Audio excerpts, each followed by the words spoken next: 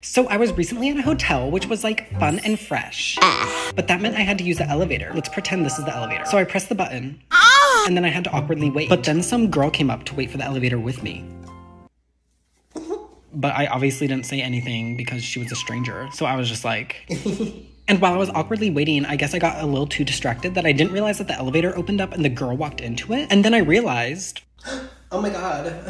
And I swear it all happened in slow motion. I ran up and I was like... Wait, I need to go up. And she just stood there. Oh, oops. And the elevator closed in front of me. And I was like... Excuse me? And so then I had to awkwardly wait again for it to come back.